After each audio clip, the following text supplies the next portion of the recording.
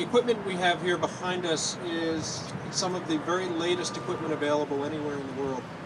We included requirements in our contracts that our contractors use the latest equipment, because we want to make sure that as we build this program, we are contributing to improved air quality here in the Central Valley.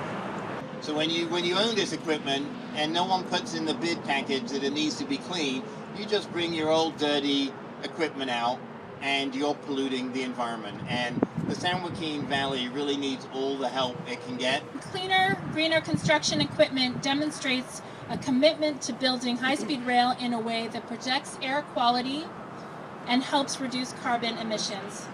The 30,000 metric tons of CO2 generated during construction from Madero to Fresno will be offset by planting thousands of new trees and embracing cleaner construction equipment.